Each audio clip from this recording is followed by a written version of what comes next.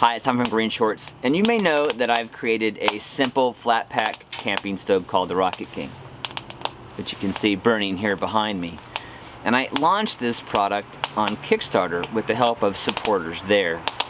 And I promised them I would do some simple how-to videos here on the YouTube channel to show them how to use their new stoves. So in just a minute I'm going to show you the simple tip for lighting the Rocket King. But first, I thought you'd be interested to see the final steps that I put on each stove before I ship it to Amazon. Even though the stoves come out of the laser functionally finished, they still need one final touch.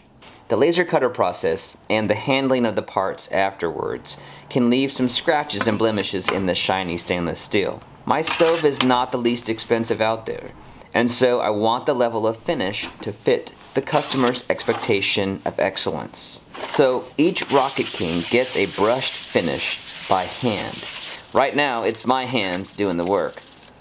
This removes the light scratches and blemishes and gives the stove a more consistent finish and refined look.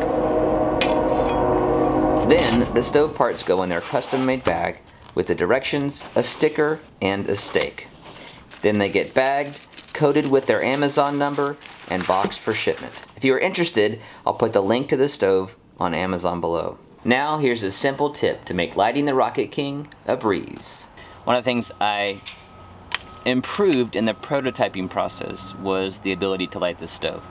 And actually that's what the cutouts are for on the front. Not only is it going to give that side of the stove a little more air, which will help with vortexing, but it also allows you to get a match through or a lighter through without blowing it out. So let me show you how that's done.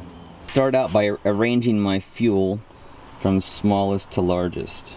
To start my fire, I'm going to use a piece of newsprint. I'm going to take that, fold it in half, and then twist it up. Then I'm going to place it into the stove with this end just inside the R and bend it over in an arch. Then with my smallest twigs, I'm going to build a fire around the paper. I'll begin adding slightly larger twigs and a few of the largest. To me, the ideal size for your largest sticks is going to be slightly larger than a pencil and no larger than a finger.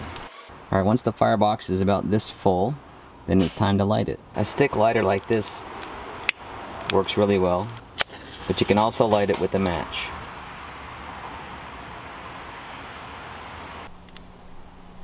A little blowing can help too.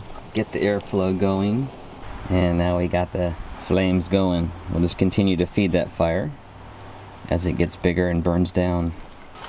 Alright, that's just how easy it is to light the Rocket King.